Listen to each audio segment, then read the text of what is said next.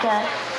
Este van, kiki nyugalomba, feketén bólingat az eper falomja. Zúg az éji bogár, neki megy a falnak, nagyot koppan akkor, azután elhallgat. Mintha lába kelne, valamennyi rögnek, lomha földi békák, szanaszét görögnek.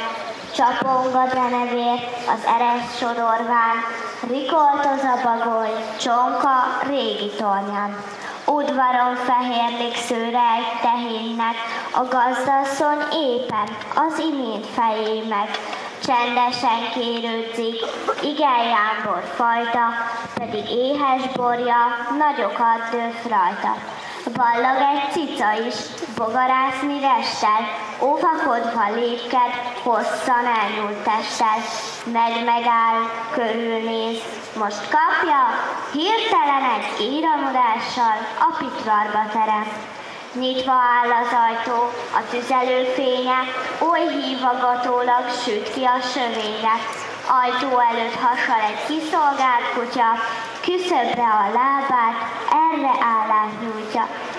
Benne a háziasszony elszűri a tejet, kérő kisfiának enged inni egyet. Aztán elvegyül a gyermektársaságba, mint csillagok közé nyájas holdvilága. Egy eladó lány a tűzre benyigét rak, ő a legnagyobb, szebb, a hajnali csillag. Vasalót tüzesi, új ruhája készen, csak vasalás híja, s reggel ünneplészen. Körül az apróság, vidám mese mellett, zörg és héjú borsót, vagy babot szemelget. Híjával időnként tűzre tesznek sokat, az világítja meg gömbölyű arcukat. A legkisebb fiú kenyerekkel és majszol, üszköt csóvá néha tűzkígyókat rajzol. Olvas a nagyobbik, nem ügyelve másra. E fiúból pap lesz, akárki meglássa. Legalább így szokta mondani az apjuk, noha a fiú nem imádságon kapkod. Jobban kedveli a verseket, nótákat, eféléket csinálni, maga is próbálgat. Pendülem kapa most, lekezé a gazda, csíkos tarisznyáját egy szegre akasztja. Kutat az apró nép, örülne, ha benne, madár látta kenyér darabocskát lelne. Rettenbe sikort valamelyik belé nyúlt. Jaj, valami ördög, vagy ha nem, hát kis nyúl. Lesz öröm, aludni se tudnak az éjjel, kínálják erősen, káposztalevéllel. A gazda pedig mond egy szíves jó estét, leül, hogy nyugassza eltörődött testét. Homlokát letörli, forlepke ingével, mélyre van a szántva az élet ekével. De amint körülnéz, a víg csemetéken, sötét arcredői elsimulnak szépen. Gondűző pipáját a tűzbe meríti, nyálas szavú nője mosolyra deríti. Nem késik azonban a jó háziasszony, illő, hogy urának ennivalót hozzon. Kiteszi középre a nagy asztalszéket, arra tálalja fel az egyszerű étket. Maga evettő már, a gyerek sem éhes, de a férj unszolja, gyert közelebb édes, jobb ízű a falat, ha mindnyájan lesznek, egyen szárnyat combot nyújt a kicsinyesnek, de vajon kizörget? Néz ki fiamsára, valami szegénykér helyett éjszakára. Miért ne fogadnom be, ha anyája nincsen? Mennyit szenved úgyis, sok bezár kilincsen. Visszajő a jányka, az utas behíván, béna harszügyébe, sok jó estét kíván. Isten áldja meg a kentek ételét is, így végzi a szót, meg az emberét is. Köszönjön a gazda, része legyen benne, töltse tárba anyjuk, ha elég nem lenne. Akkor hívja szépen, hogy üljön közelé, rá is állasz könnyen, bár szabódik elő. Éhöket a nagy kák kívánatos vízzel, szomjukat a korsó csillapítja vízzel.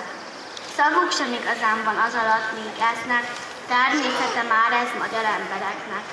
De mikor aztán a vacsorának vége, nem nehéz helyen áll a koldus beszéde. Megered lassan kincs valamint a patak, mennél messzebbre folyt, annál inkább ragad.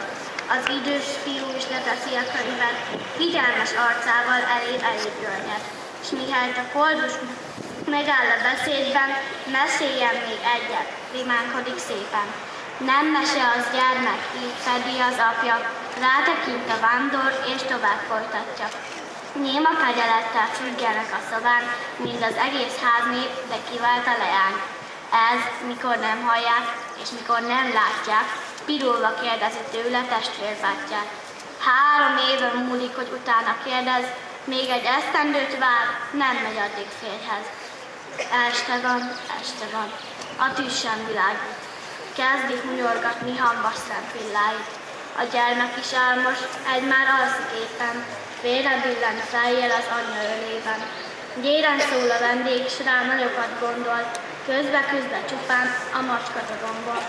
Majd a földre rintik az üzegő szalmát, s átveszi egy tücsök csöndes birodalmát.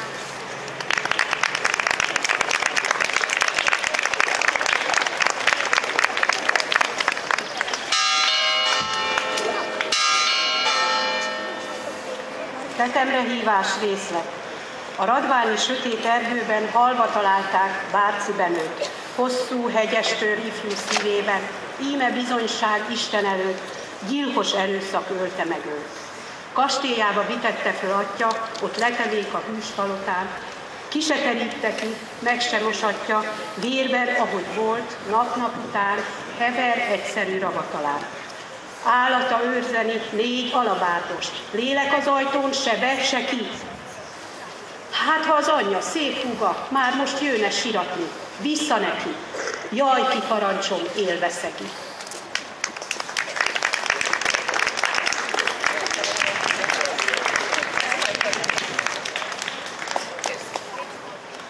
Válasz Petőfinek. Zavarva lelkem, mint a bomlott cimbalom. Örül a szívem, és mégis sajog belé. Hányja veti a fal? Miért e nagy jutalom? Petőfi barátul mégsem érdemelé. Hiszen pályadíjul ez nem volt kitűzve. Szerencse, isteni jó szerencse nékem, másképp szerény műven vetém vala tűzbe. Mert hogyan lett volna nyerni reménységet? És mi sokat nyerék. Pusztán a pályabér majd elhomályosít, midőn felém ragyog. De hát a ráadás. Lelkem lelki ígér, hogy drága jobb kezed osztályosa vagyok. S mi vagyok én, kérded? Egy népi sarjadék. Ki törzsömnek élek, érette általa.